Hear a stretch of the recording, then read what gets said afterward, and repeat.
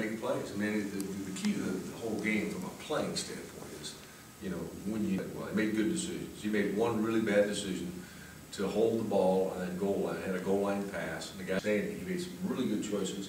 He threw the ball he couldn't do everything he was supposed to do. And I knew that was going to put more pressure on like Tim Rattay's arm to throw. Started the training camp, and I've been very impressed with the young man. Well, out of practice, he seemed composed, and he was coachable. You know, I could coach him to do certain things. And he's a bright young man. It gets everybody excited, you know. I've never worried about playing on the road. I never have. I like the camaraderie we have. You know, we spend 2 full days together. I mean, you know, we're all in the same hotel, we ride the same bus, get on the same airplane, dress in the same locker room. I mean, there's kind of a bonding type thing.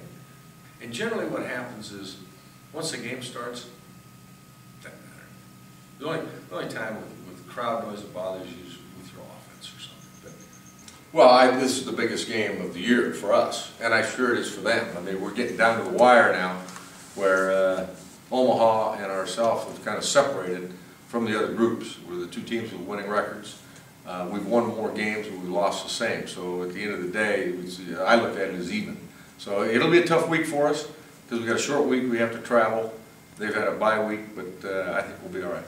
This is going to test our mental toughness because, like I said, I mean, you're coming off a game, you're playing 5 days later, going on the road, all the trappings that if you want to feel sorry for yourself, you can. We got to belly up to the bar and be a tough outfit. Over the crowd, whether they're rooting for us or the other team, and obviously they're going to be rooting for the other team. But that doesn't matter. All of us have been in many stadiums and hostile environments. Doesn't matter. You just got to go out and perform and win.